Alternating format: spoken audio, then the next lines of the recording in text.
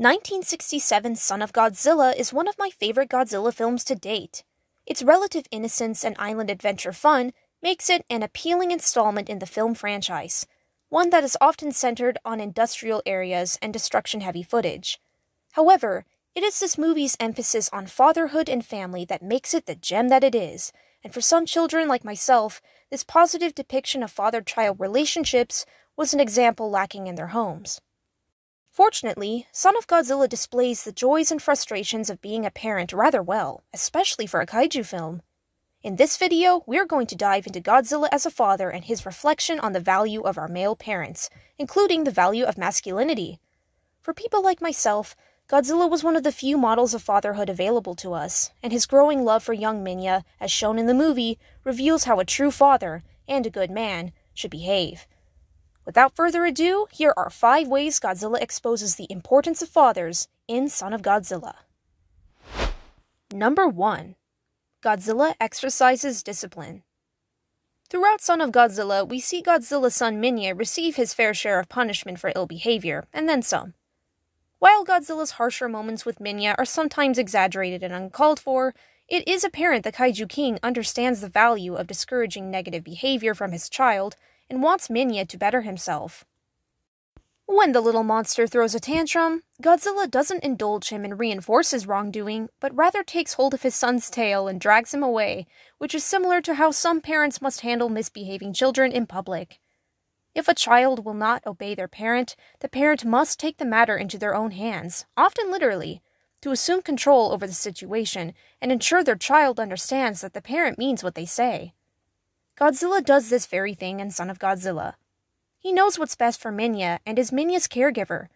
In return, Godzilla expects a degree of respect since he is the one managing Minya's well-being and safety. When this respect is not shown, discipline, the ultimate tool in shaping an unruly character into a refined one, is exercised.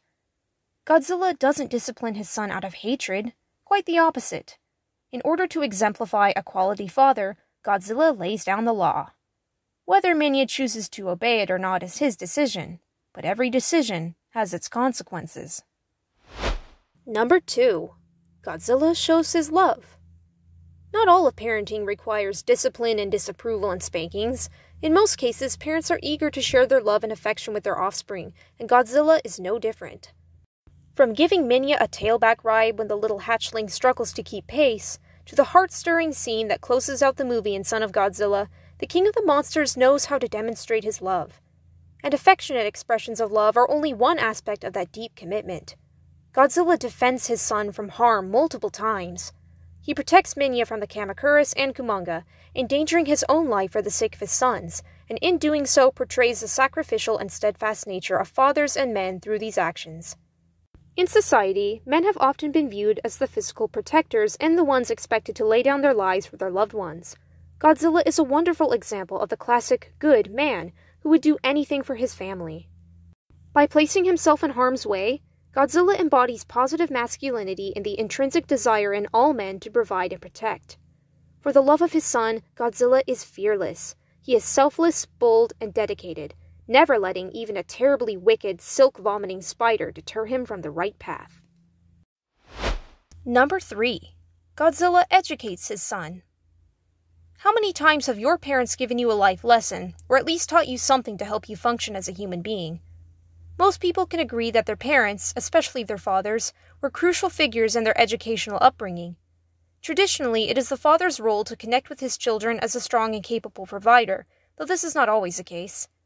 When it comes to boys, fathers play a vital role in shaping their sons into intelligent and responsible men who come to embody the same courage, selflessness, and ambition necessary for a healthy and thriving world. Of course, women can receive the same lessons from their fathers, but a young man who has no knowledge of how he should be can be a dangerous one, and it is a father's duty to pass along to his son all that he knows about being a quality man. In Son of Godzilla, Minya is required to know at least the basics of physical combat, because as a monster, fighting and being able to preserve oneself are critical. If Minya wants to become the King of the Monsters one day himself, he must learn from the master, Godzilla. Godzilla makes attempts at teaching Minya to be courageous and wield his atomic breath, And while the lessons are a bit bungled at times, Minya does learn how to apply himself and his greatest weapon in battle. He becomes confident enough in himself that he ends up joining his father in the fight against Kumonga, and this likely never would have occurred had Godzilla not educated Minya in the ways of monsters. Is combat Minya's natural strong suit?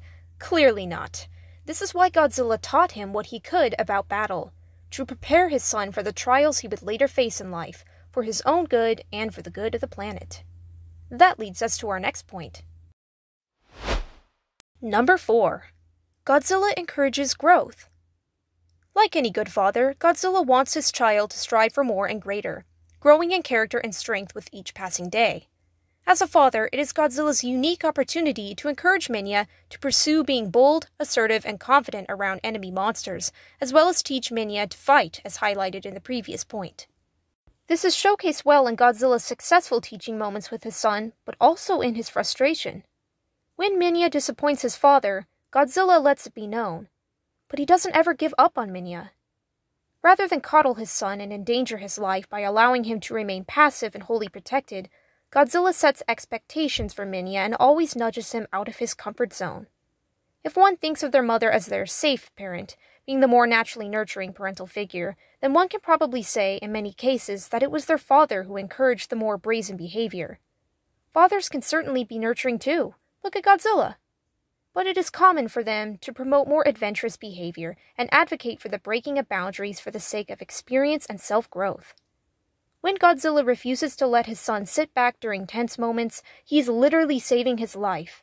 In this universe, it's a monster-eat-monster world, and Minya will not survive if he fails to grow as a physical combatant. Sometimes in life, we need someone to encourage us out of our comfortable position so we can experience character development. Fathers, Godzilla chief among them, are the perfect role models for helping us grow as humans, and kaiju. Number 5. Godzilla puts forth the effort. In a world of instant gratification and endless busyness and schedules, it has become more difficult in some ways to spend quality time with family. Parents are rushing about tending to their jobs and appointments, while the children can sometimes be left behind with nothing more than their phones to amuse them and educate them about the world. In our modern age, it has become more important now than ever to invest special effort in connecting with family and raising the little ones right. Godzilla, however, was never too bothered by his lifestyle as the king of the monsters to set aside some time for raising his son. Minya receives discipline, affection, education, and encouragement of the growth of his character throughout Son of Godzilla, and you best believe he's a better monster for it when all is said and done. Godzilla doesn't consider his child an afterthought, and Minya isn't even Godzilla's actual son. This shows how much Godzilla wants to be involved in Minya's life and upbringing. He goes out of his way to teach Minya and nurture his existence.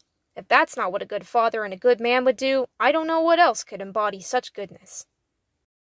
Well, there you have it, Goji Geeks. 5 ways Godzilla reveals the importance of fathers, as depicted in Son of Godzilla. For a monster movie, Son of Godzilla really is a unique specimen. It highlights the humanity in Godzilla's character, and even sets an example of how we humans should be sometimes. Imagine learning about the value of fathers as a child from a giant rubber radioactive lizard. Life works in mysterious ways.